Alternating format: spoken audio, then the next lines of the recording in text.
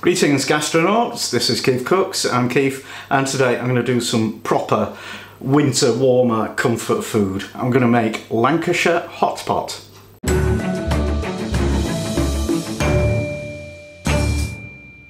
So this is very traditional, comes from the northwest of England, and basically it's a very simple stew: potatoes, onions and mutton and liquid.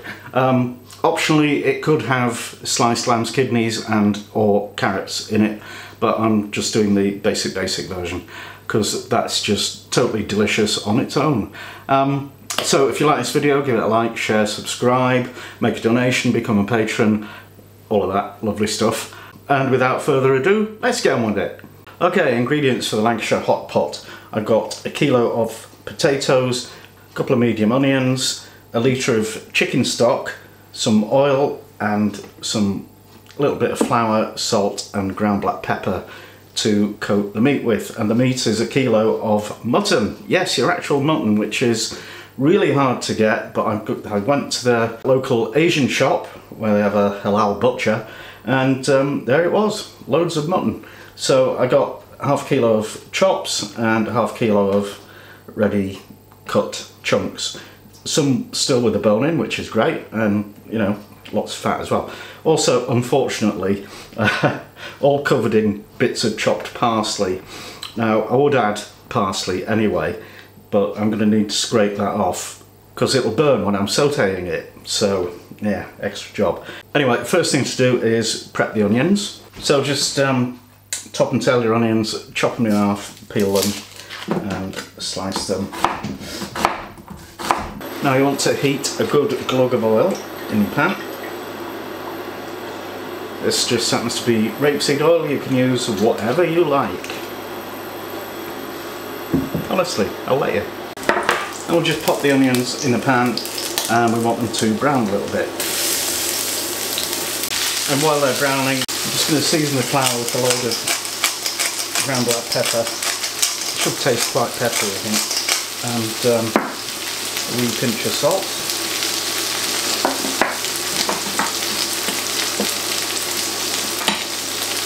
And I picked all the parsley off this meat. And we just want to coat every piece in flour. Now, I don't usually do this when I'm doing a stew type thing, but for this one, you do want to, because it'll develop some flavour and it'll help thicken the gravy. So it shouldn't be a really thick gravy, but it should be not watery either. Okay, onions are nicely browned, so I'm just going to get them out of the pan and put them on a plate, set them aside until we're ready to assemble the hot pot. And I'll just pop a bit more oil in there, and I'm taking bets on how long it'll take before the smoke alarm goes off. And just pop your meat in. Well, about half of it, you'll need to do it in batches. Then that just needs to brown off as well.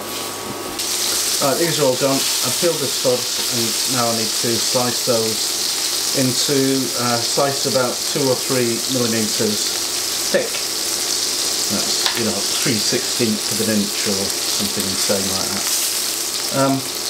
And I'm going to use the most feared device in my kitchen, the mandolin.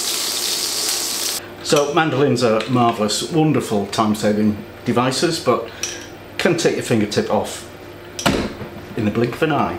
So always, always, always use the guard. Now you want to get your oven preheated to 150 degrees Celsius for a fan oven.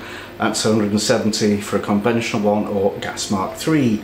And you need a big, deep casserole dish, and just smear it with butter at the bottom and layer about half the potatoes in there, just slightly overlapping.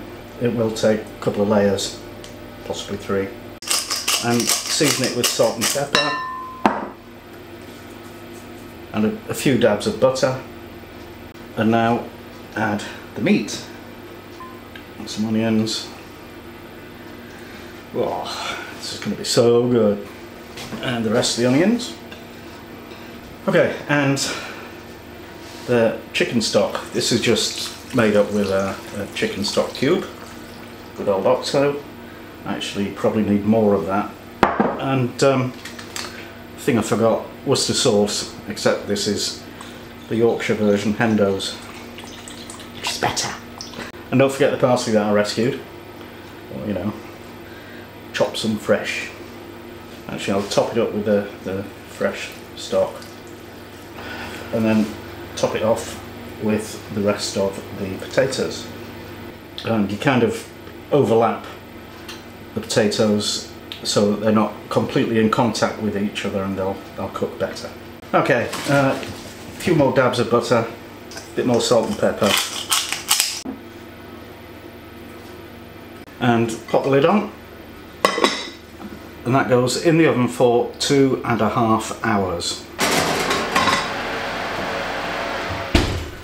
And the story goes that just like the French pomme boulanger, you would take this down to your local baker and he would bake it for you for a farthing, because you wouldn't have an oven at home. But I don't know why they didn't just use a crock pot or a slow cooker, because you can do it in that just as easily, and it'll be just as great. Okay, 2.5 hours is up, so we'll take it out of the oven. And oh, that's why they call it a hot pot. That bit of meat just fell off the bone, so that's cool. Hot, good. So now I'm just going to turn the grill on, or the broiler, and put this underneath for about 5-10 minutes till it goes nice and brown and crispy. Ooh, look at that. Now then, let's dish it up.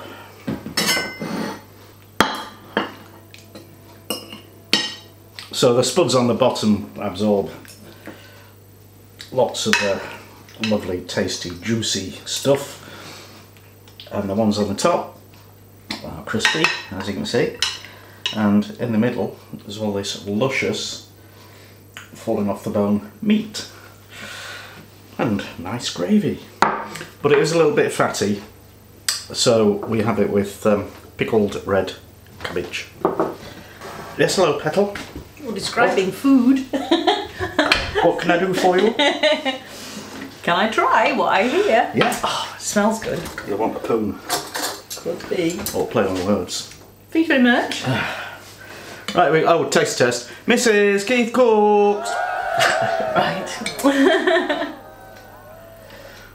Oh, I was going to garnish it with parsley. Just imagine that. I've got a couple of raspberries. Sorry, darling. Careful, it's hot. Yeah.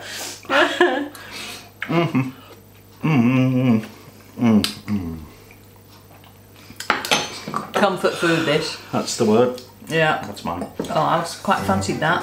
Right. There's another bit of I know, I have to fight with it though, it needs cutting up.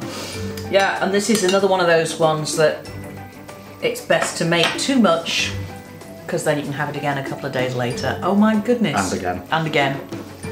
Yeah, no complaints.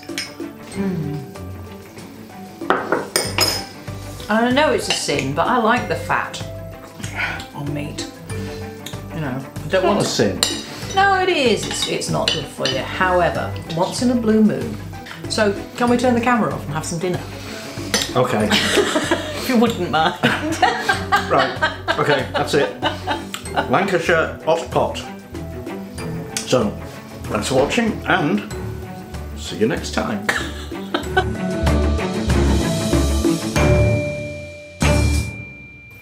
You star.